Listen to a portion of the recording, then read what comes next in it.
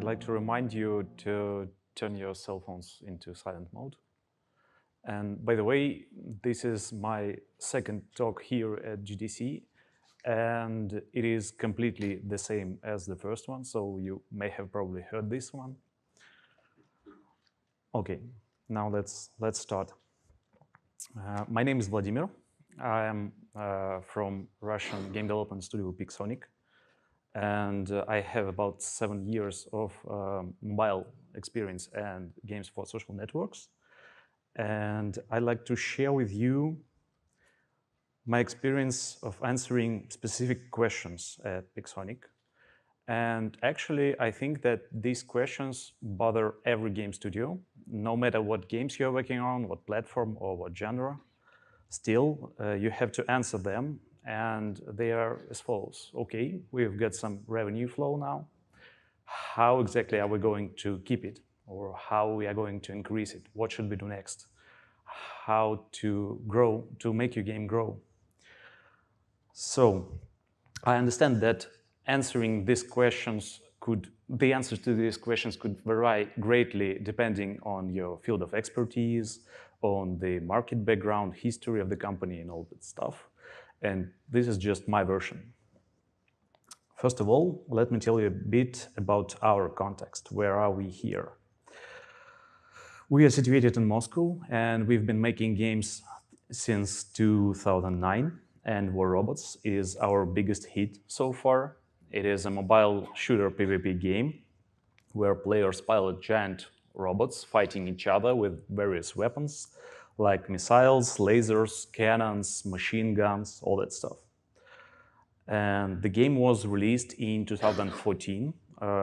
It is pretty popular right now. By the way, this slide is outdated a bit. Now we have more than 120 million installs on all the platforms, and about 1.5 million of players pilot robots in our game every day. Why the game became popular in the beginning? Why it became successful? I think that at the time when it was released, there were very few mobile shooters on the market, and players actually wanted to play mobile shooters, and they had little choice. The game wasn't very good at the time. There were a lot of flaws and the metrics weren't good, but still we had our community growing. We had our Facebook groups growing. The word of mouth about the game, it was spreading. And we had to answer these questions I stated in the beginning, that how exactly are we going to grow? We are mobile and we are free to play, and we are game developers, right? So we wanted to add new features to the game, but what features exactly? And for the sake of my argument here, I'll talk about two models, two approaches. There could be different classifications, or there are a lot of ways to classify features, but I like to talk about the hype model, as I call it, and it is characterized by a high spike of revenue in the beginning when it is released, and a quick drop down afterwards. Usually, most of the content in the game released behaves like this. The second model, it is what I call value growth model, and it is all about sacrificing short-term gain for long-term profit. It could be difficult to understand if this feature is successful from the beginning because you don't have a high revenue spike from the start, but it will definitely bring you money afterwards. Basically, value growth model, it is a bit trickier to design these kind of features because it is about designing needs that are impossible to fulfill in the game. They should be continuous. And it is like the very basic human needs, like the need for food, for sleep, for sex, all that stuff. So hype model, I think it is a bit easier to design and to analyze if it is successful or not after the release. Which one of these models is better? I don't know, frankly. And there are advantages and disadvantages of both approaches. But first of all, what you should understand that it should correspond with your goals. If if exactly you want to get returns fast, in this case, you probably should use the hype model as a methodology for the designing of your feature. And if you're going to, if you're ready to wait to get more money, in this case, value growth is much better for you. Basically, it is like a marshmallow test offered to kids when you have just one marshmallow and you can eat it, or you can wait to get the second marshmallow. And in 2015, when we thought about it, we actually failed that test. We ate our marshmallow and we wanted to grow quickly because we needed money for user acquisition. We wanted our marketing budget to grow quickly. Now let's try to compare the examples of features for each kind of model. And the example of the hype model, which was made in War Robots, is Gacha. Basically, Gacha is like a chocolate egg with a toy, or here you may know it as a Kinder Joy. You have a random reward inside the egg, but even if you don't like this reward, you still have the chocolate. And it is useful for you. Every chocolate egg you buy, it is still useful to you. The third principle you can use, that actually real toy manufacturers can't use this principle, but we can. It is creating illusion of randomness instead of real randomness. What I mean is, imagine that you are throwing a pair of dice and you get snake eyes 5 times in a row. This is how real randomness works. It doesn't have to be fair, but we humans are upset with it, and we perceive this as something unfair. We want it to be irregular. That is why if you are designing the experience of players using random mechanics, if you're creating an illusion of randomness, but it is regular all the time, it would be much better for you and for players in your game. So we started releasing Gacha. The first one was on Halloween 2016, and it was a part of the event.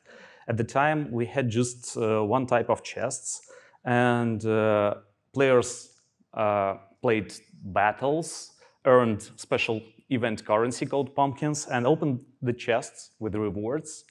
There were different rewards inside it: robots, weapons, currencies. And the only UX feature we've added at the time was that you could open multiple chests with just one tap. That's all that we did. We introduced it on the event just to have an insurance. If players didn't like this, then the event would be over and the game returned to its previous state. But it was successful for us, and this is why we continued. We made the second iteration on the New Year 17, when we've added our version of the chocolate in the Kinder Joy, which is when you are opening every chest, a special progress bar fills a little. And when it is filled completely, player gets super reward that is useful to everyone in the game. That's how it works. That's how works the fact that every opening of the chest, no matter what will you receive inside, will be useful to you.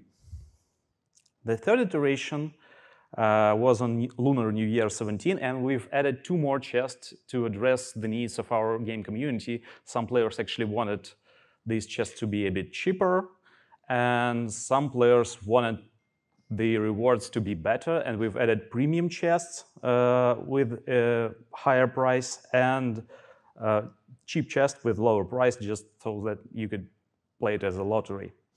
And actually, this was the first time when our game community signaled that they don't like how exactly we are designing our monetization, where the game is moved.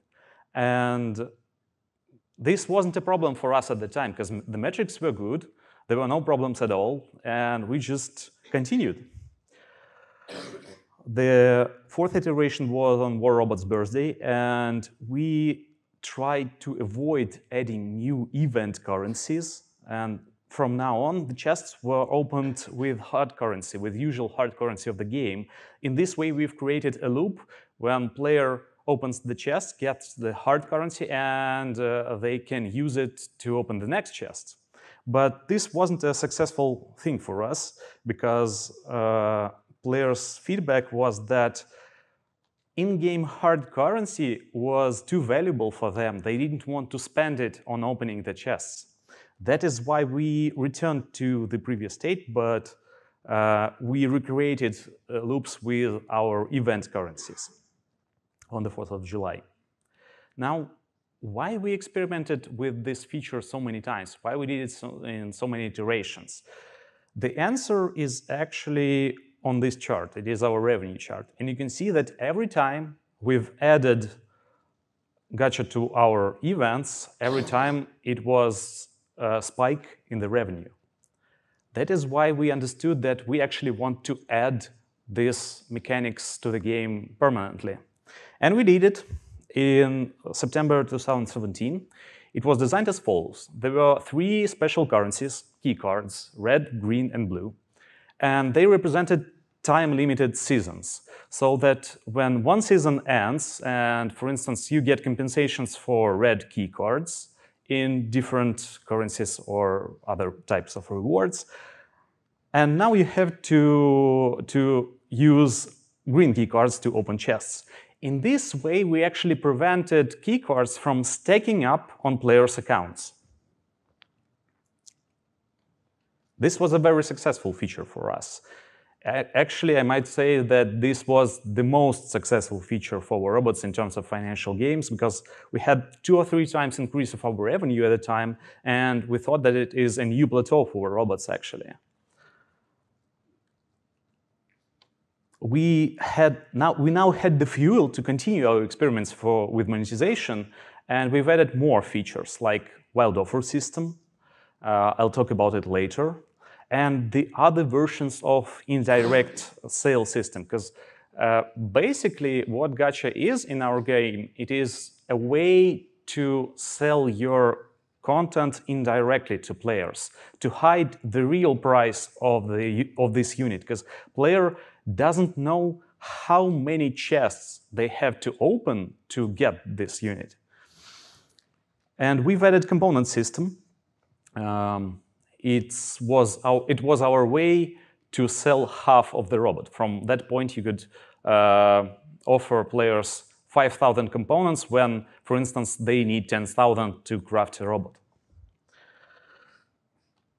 But the market changed, and there was a big media scandal around Star Wars Battlefront 2, and I remember that some players even joked about it, that, like, imagine if Darth Vader cost not $40, but $300, implying the most expensive robot in the game. We looked at it, but still, game metrics were good. There weren't any problems on the game metrics. The retention was fine, the conversion rates, monetization, everything was good. The only problem was on the iOS rating. This drop wasn't very big, but it was significant for us. And we've won in terms of money with this feature, but we've lost something. And first of all, players actually reached every developer they could through social media and wrote them, "You're bad. You suck. We don't like what you do with the game." And people started to be ashamed of what they're doing. It's like, imagine you're working on one of the best mobile shooters in the world and you don't like what you do. That was a problem for us, and it turned into slower production. The features made after that were made slower because people were really afraid to get another wave of hatred from our community. That was the first time for us when we understood that we are doing something wrong and we need to change this thing. Now, to the second model example, which is wild offer system. Basically, what is wild offers? It is a system that generates offers to players with discounts, and it can offer different things like robot setups, weapons, equipment, resources, all kinds of stuff. But these offers are generated randomly with some algorithm inside of the boundaries set by the game designer on the backend. For instance, a game designer determines like the discount should be no less than 10% and no more than 25%, for instance. Or you can offer this type of robot, this kind of weapon, but you can't offer this type of robot. And that's how it basically works. The design pillars of this system were as follows. First of all, it was iterative approach. In the beginning, we don't know anything about our user, and we just bombard them with offers. We are firing a shotgun of offers to them. And you can see here an imaginary dialogue between the system and the user, and at first it just offers different kinds of animals to them. But at some point, the system understands that this particular user likes lions, and now it tries to offer them accessories for lions. In this way, we get from grape shot shooting to a very aimed sniper precision offers. The second principle is bargaining. It is basically, if you're turning down the offer, the next offer you'll get will be better. It will have lower price or higher value. But if we used only these two principles, the best behavior to address this system would be to turn down every offer, to decline every offer till you get the maximum value for the lowest price. And that is why we've added the third principle, which is randomness to avoid predictability. We've inserted random noise offers to make this system hardly readable for users. And here you can see some absurd things. White ones are the noise offers, and spelled in black are the real target offers. And they are just here to disguise our algorithm. That's all. Sometimes actually they work, sometimes players buy them. This system, of course, it has some drawbacks. And first of all, it generates a lot of data. Imagine you have to save all the transaction history with this system for every user. And it's quite heavy on the back end. And it's even harder to analyze this ocean of data.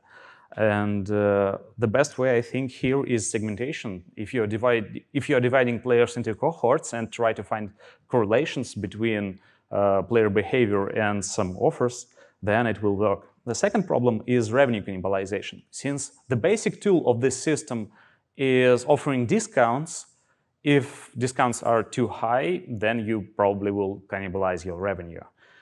So you need to control this thing. And sometimes it is difficult for us to understand what player needs, because we know his payment history, we know his transaction history with the system, but sometimes it's hard for us to understand their play style, their desires in the game. Maybe this player likes brawler robots, or this player likes sniper robots.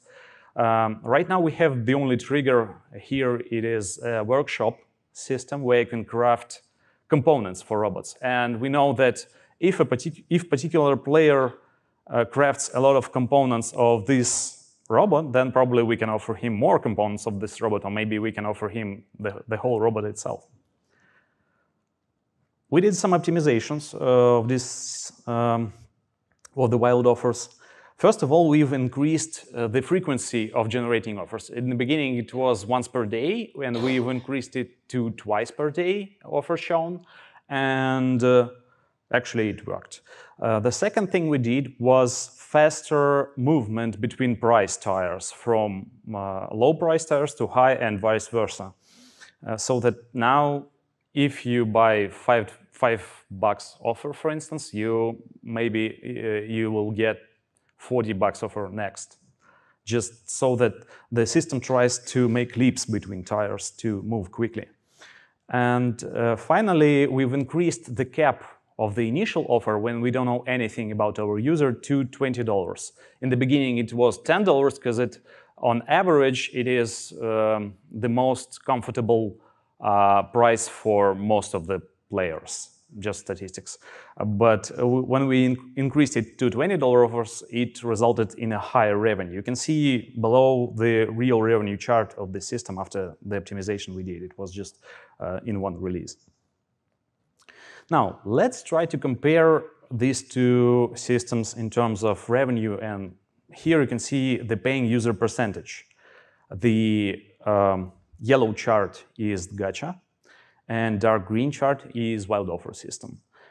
And you can see that they resemble very much the initial charts I've showed you in the beginning.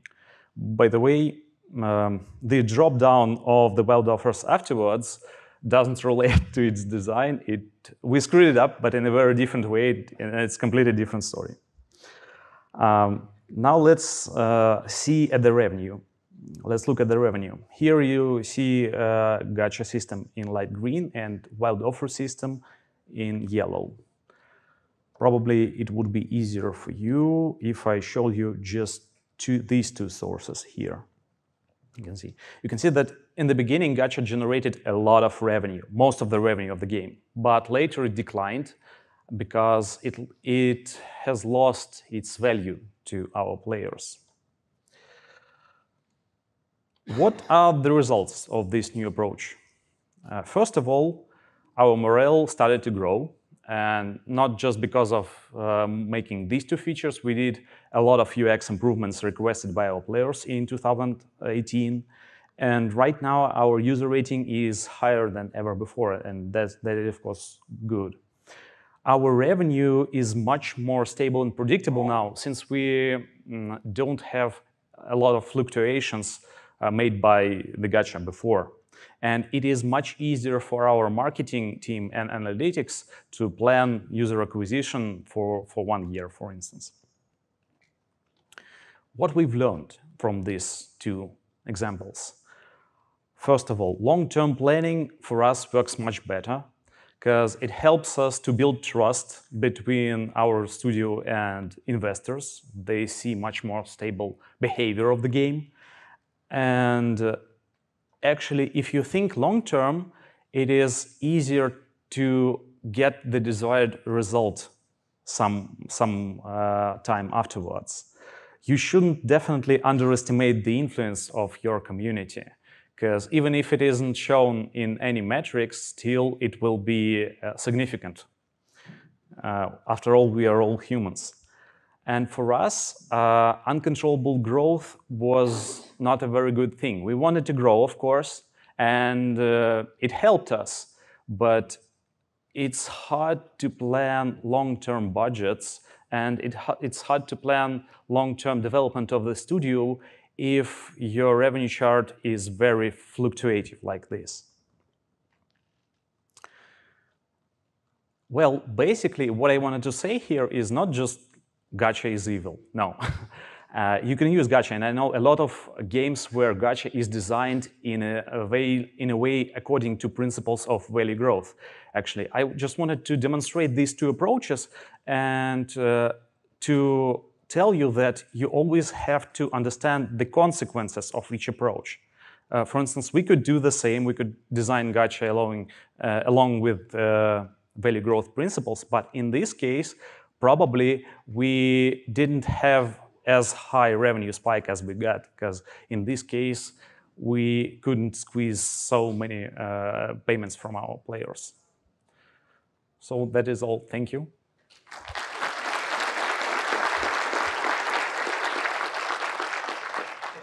If you have any questions, please ask.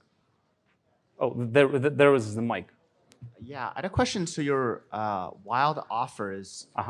So what we've seen is like in a lot of games where you discount your currency and your offers, that like over time people kind of just devaluate them, and then you have to constantly be creating more. Yeah, it is a problem.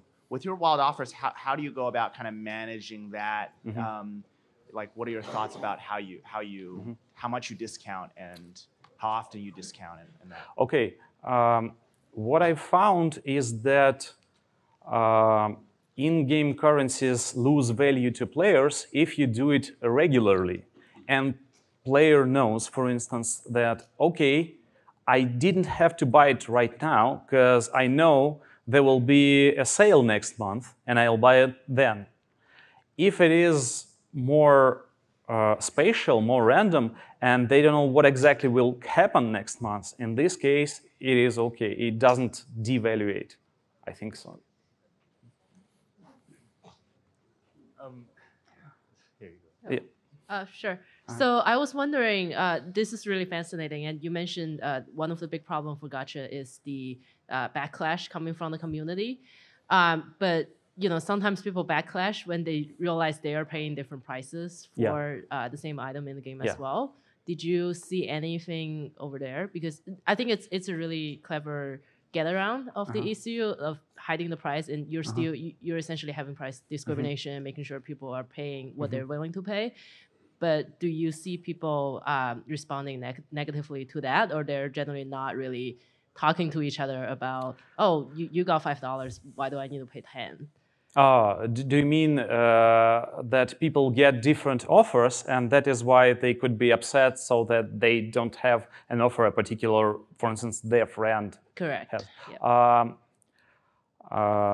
Yes, this is a problem, and it relates a lot for some kind of payment tourism. For instance, if you differentiate the prices between countries, then a lot of players will they have a way to deceive the system and to change the country to get lower prices.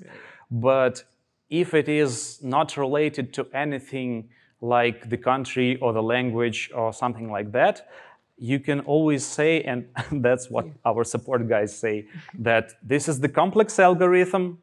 It takes some time to get you the right offer. Just wait, you'll get it. And mostly it works. Okay, thank you. I'm not familiar with War Robots that deeply, but you went through this slide that I thought was really interesting, but you went through it pretty fast, where it's like, before, like basically you were selling Gacha for hard currency for a period, but then in the next iteration, you offered Gacha with 3 different currencies. Can you elaborate on that and just like how it worked exactly? Yeah, key cards. Oh yeah, the key cards. Like, so how did the key cards, like, they were seasonal or event based? Or? They are still earned from battles, but they change one after another. Red key cards are compensated, and then you have to earn green key cards. Because actually we didn't want our players to stack up a lot of key cards on their accounts, because it would be difficult for us to sell things in future. That was sort of similar to my question. Was I was curious to know how you designed the kind of the token and economy of these different soft currencies versus the hard currencies. So can you explain a little bit about the thinking and the design of how many of these currencies you had? I mean, you spoke just right now about how you didn't want people to kind of hoard these things. How do you build sort of mechanisms where people are sort of incentivized to get rid of them? And then you mentioned also that if players understand that these currencies kind of come and go, that they lose value over time. So, so can you? That's curious to me, because the game we're building is very heavily influenced on currencies and things like that. So, would love to hear your thoughts and your design around the soft currencies and sort of how that fit into the hard currency side of thing and your revenue model. You see, the only purpose of keycards was just opening chests. So it doesn't lose value because you can't spend them on anything else. I see. So they're non-tradable, and they were acquired through grinding, just playing the game? Yeah, you can acquire them through grinding, but if you don't use them for, we have a season like a couple of months, I think, I don't remember exactly. But if you're using them, if you don't use them, when the season ends, you get the compensations in other currencies for that keycards. So even if player doesn't use this, they are still valuable to them. Okay, I'll look to ask more questions later. Thanks. Hello. Have you experimented with the length of the offer that is available to user after he receives it, and what is the optimal time? And same question goes for the amount of offers that is available to the user at once. Yeah, we've experimented with the length of showing the offer. At first, it was just 1 hour, because we wanted to make it to create some time pressure. But actually, it didn't work well. And right now, it just has offers shown for half of the day, and then they are changed with next offers. So for us, time pressure didn't work well, especially because the timer wasn't related to player opening the screen of offers, but it was related for player to opening the game. And in this way, actually, some offers, players didn't see them at all. That was a bug, we fixed it. But so right now we are showing these offers for half a day and then change with another. Yeah. Hey, so great talk. Thanks. I was wondering though, you mentioned a couple of what seemed like really high price points at one point. Yeah. $40 or $300. Yeah. I was wondering, does it seem like you make a significant portion of revenue from those handful of players who can spend that much money, or is it mostly coming from players who can spend a lot less? We aren't unique here on mobile market, and most of our money comes from people that spend a lot. They are frequently called whales, but that's not a very good name for them. I think these people treat your game as a hobby. And we usually, if we like something, we are ready to spend a lot of money on it. Yeah, so I think we have most of the revenue from people who spend more than $1,000 in our game. Thanks. Okay, that's all, right? Okay, thank you for coming.